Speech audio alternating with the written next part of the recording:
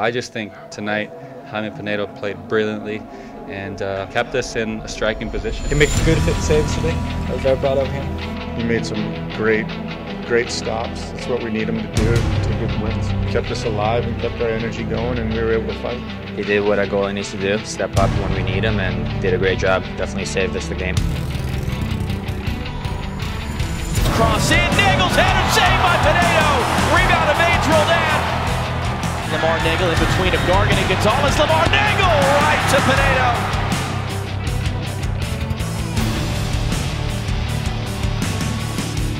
There's as far as Alonso, who misses it back in. The flick header is a great save by Penedo.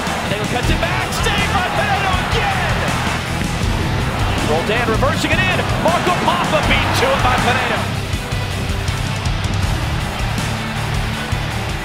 Sue in corner, Marshall lining it up, his header into the mixer! A swing and a miss from Nagel.